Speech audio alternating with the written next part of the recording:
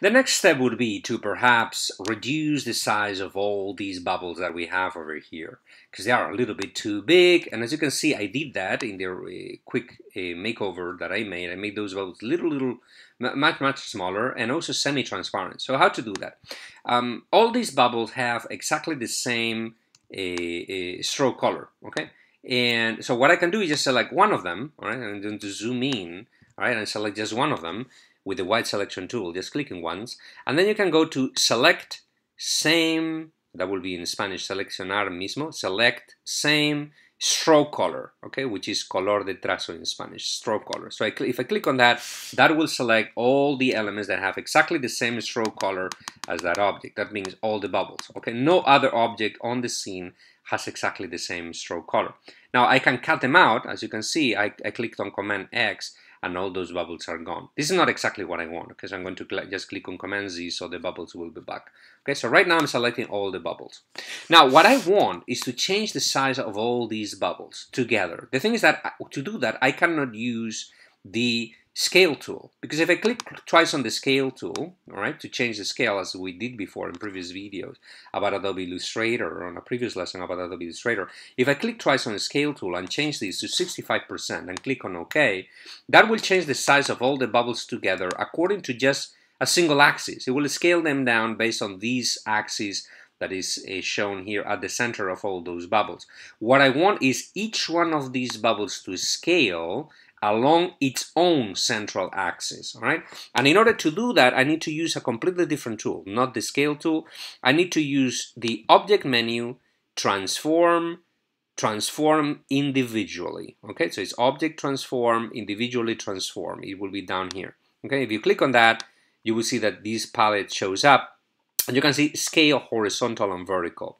Now, I can change these, okay? So if I want, for example, these bubbles to be half the size of the current size, so I click here and select 50% horizontal, 50% vertical. And what will happen when I click on OK is that the bubbles will change according or based on their own axis, individual axis.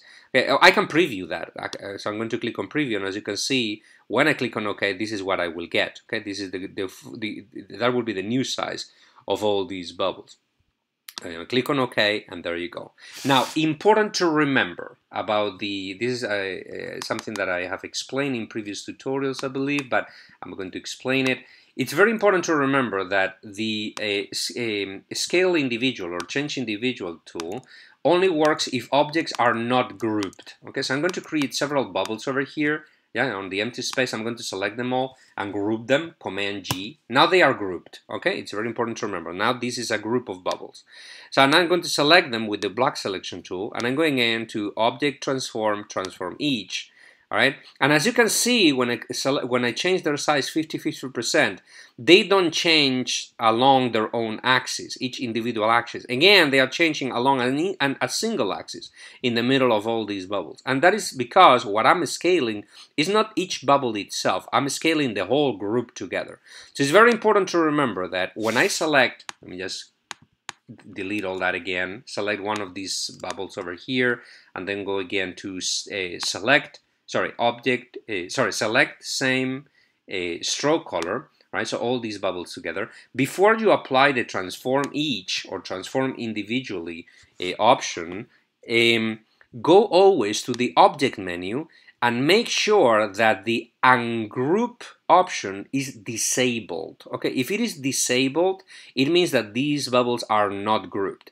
If it is enabled, it means that they are still grouped. So click on ungroup and then go again, and again make sure that the ungroup option on the object menu is disabled, and click ungrouping until this option gets disabled. Only after that, go to the object transform each or transform individually option, and then over here just change 50-50, and there you go. Click on OK, and the bubbles have been transformed or have been halved the size. Now the other thing that I did was to change the transparency of these bubbles, okay, to make them a little bit less visible.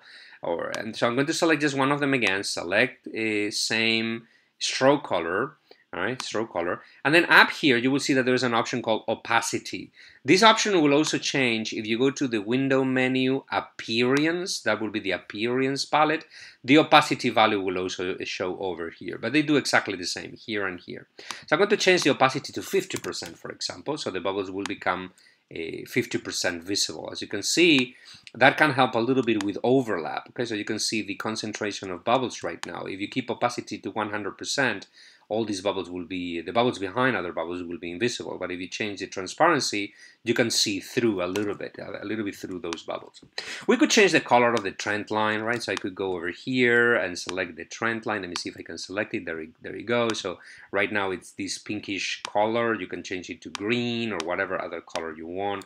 So just play a little bit with all these options. We can bring it to the front, by the way, because you can see that the trend line is behind all these bubbles. If you want to bring it to the front, you can just cut it out. So once it's selected, you can click on Command X, and then without selecting anything else, you can click on Command F, and the trend line will be placed in front of everything else.